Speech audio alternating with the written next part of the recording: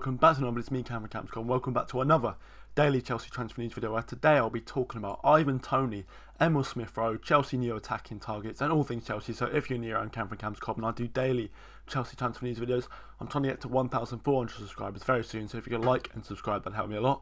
But without further ado, let's get in the first story. Now, with it being the last official full week of the window, it's going to be hotting up. So if you want to keep up to date, subscribe. I might be doing double uploads this week if there's lots of stories, which I think there will be. But starting off with a little tidbit to tease you in today's video, saying Chelsea are already preparing negotiations the next days.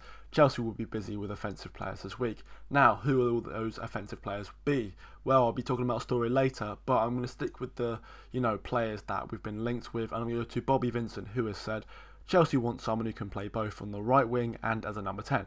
A few names have been identified, including Brennan, Ryan Cherki and Bradley Barcola. This is backed up by Fabrizio Romano saying Chelsea remain interested in Bradley Barcola, with the deal between PSG and looking complicated at this moment. Backing us off once more for Fabrizio's story, saying Chelsea are trying to keep things quiet on the offensive player. They were not happy with the recent news of the media. That's why lots of these stories are going to be under wraps until it's very close. But staying with Bradley Barcola, of course, young Leon winger. I'd much prefer Ryan Cherki, but that deal looks a bit more confusing. It was confirmed that Chelsea, of course, have scouts at the Lyon game yesterday. So very interesting to see which players they're looking at, probably Barcola and Cherki. Of course, Chelsea are looking for attacking players. Just briefly touching on Brennan, it looks like he's going to be joining Hotspurs for £50 million, so their loss, I guess. And of course, that is why the deal between that has been dying down. That's why Chelsea looked like to be pulling out of the race, and the £50 million was too much. Chelsea were looking for no more than 30, and with Kudos and just wanted to hijack the deal at the last moment, but his head was set on West Ham, and that is where he has joined.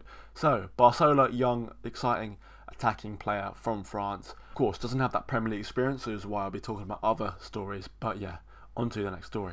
And this is the main story of today, and that's from the Mail Sports, saying Emile Smith-Rowe, Raphina and Raphina Torres are on Chelsea's radar, according to Simon Jones from Mail Sport. Well, kicking off with Raphina, yeah, we had links with him last year. Of course, hasn't gone to plan in Barcelona, but I don't see that deal happening. The same with Raphina Torres. Emile Smith-Rowe is the most likely of the story, of course. Arsenal player, London, Chelsea, relocation not a problem, and of course Premier League experience. I think we're looking to reinvigorate his career that we knew he had at Arsenal. 2 years ago, him and Saka were the bright sparks, and it looked like he was going to be a world beater. Mauricio Pochettino, as we know, loves to nurture young talent. He took an MK Dons, Dele Alli, a Norwich Harry Kane, and turned him into superstars. That's what we're seeing with players like Joe's also been linked last night. So it looks like Chelsea be trying to look for either a loan or to sign any of these players, because they want to look for attacking players, as I said at the start. And where else to look for then? Premier League experienced players who right now are going to be the cheapest they are, and hopefully Pochettino can help him. Emile Smith-Rowe's price looks to be around £35 million, which again is a very good deal for someone who has a good talent. Whether that talent is still there, I'm not too sure, but I'm sure Pochettino will try and bring the best out of it. And £35 million, great in current market, English player and Premier League experience, as I said. Whether Chelsea will be looking for Sancho, Smith-Rowe, Raphina Torres, Raphina, I'm not too sure, but I've been looking at Fabrizio's tweets, and they're just saying Chelsea trying to work in the dark and silence because they know what happened with the Elise deal. So yeah, that's about Emile Smith-Rowe. On to the next story. And this is another just update on Ivan Toney, and this is from Franz Fletcher. Chelsea have done some early groundwork ahead of a potential move for Ivan Toney, but other clubs are looking at him too. Well, this is pretty obvious. His goal record speaks for himself. No other English player scored more in the Premier League than Ivan Toney, of course. Loves a cheeky bet like myself, but when you're a footballer, you can't do that. Banned. So it looks like the January market is probably where he's most going to be looking like. But if Chelsea could, sign him now for a later date in January, that could be even better. But of course, Chelsea are looking for an attacker, but with the excitement of Nico Jackson and Amano Broja, we'll have to wait and see whether they kick on, and Chelsea won't need to sign a striker, which, personally would be the best. We can't keep spending money. On to the next story. Stinking with more good news, and that's about a left-back and Marc Cucarella. The news started off with a Fabrizio tweet on Saturday night saying Manchester United were interested.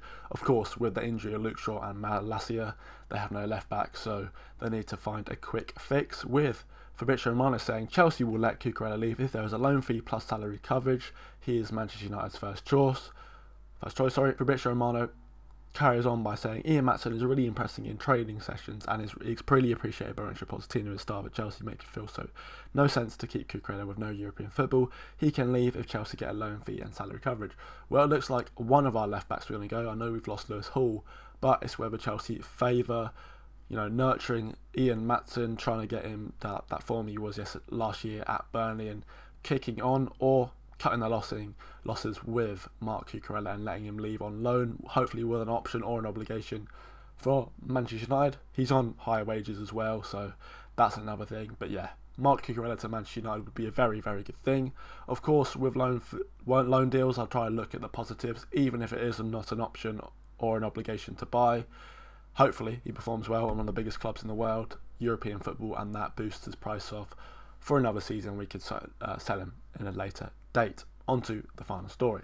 Now, sticking with good news, and that's Fabrizio Romano saying Roma want the Lukaku deal to be done today. Negotiations took place on Sunday night with Chelsea and player side after $5 million low fee proposal.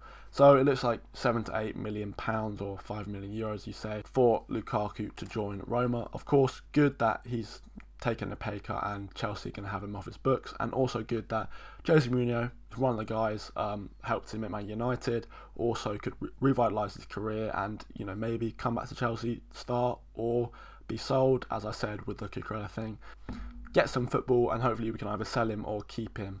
Whatever happens, it's a good move for both parties involved. Thank you guys for watching. I'll see you tomorrow for more Chelsea transfer news videos, or even later today if more stories come out. See you then.